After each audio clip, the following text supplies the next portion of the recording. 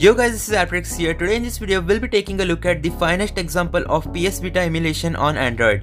So this right here is Mortal Kombat 9 running on Vita3K Android with touch controls. You'll notice that the touch controls being shown in this gameplay look very similar to that of Vita Emulator.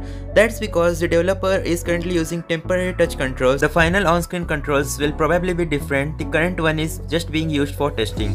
Now I'd also like to point out a mistake which I did in my previous Vita3K Android video. So it was basically the Uncharted Golden Abyss gameplay of Vita3K which I reviewed. So basically in that video I by mistakenly said that Vita3K Android port was releasing within a month, which I really don't know why I said that. I didn't even realize that I had said that during the voiceover of that video. I only noticed it after a few of you guys pointed it to me. So I am sorry for that. I really did not want to mislead anyone. What I actually wanted to say was that the main developer mentioned on his Discord server that Vita3K Android port may hopefully be available by next few months. Instead of saying few months, I just said within a month. So that was the mistake which I did. Honestly speaking, I had zero idea that I actually said it in the video.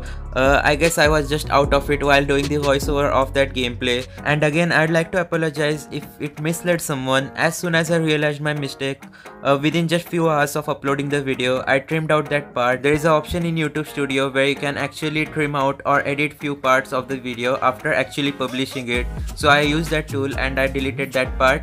But anyways, this is literally Mortal Kombat 9 running on Vita3K Android port, and we'll be taking a look at actual combat as well. You can see that the loading screen take a lot of time. I actually had to fast forward it by 8 times, and here we go. We have the results right here. Now you'll notice that there are few frame drops along the way, and the FPS is not exactly playable, but again it's just normal combat game, so it won't be a big deal even if you are getting low FPS. Another thing which you'll notice is that the texture resolution is not that good, so I guess this gameplay has been descaled or is running on default settings. Now previously we have seen that on Vita3K Android port there are special resolution increasing settings which you can also apply.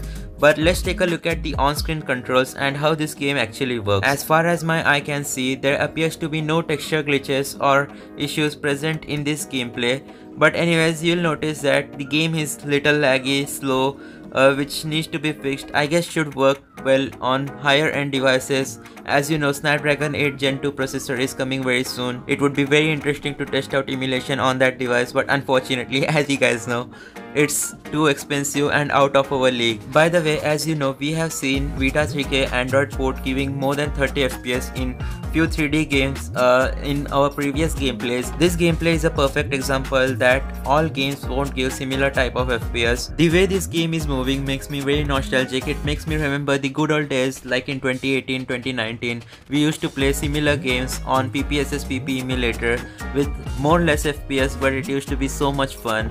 Anyways, that's it for my voiceover. That's all I wanted to say in today's video. Enjoy the next 30 seconds of gameplay. See you guys tomorrow. Goodbye.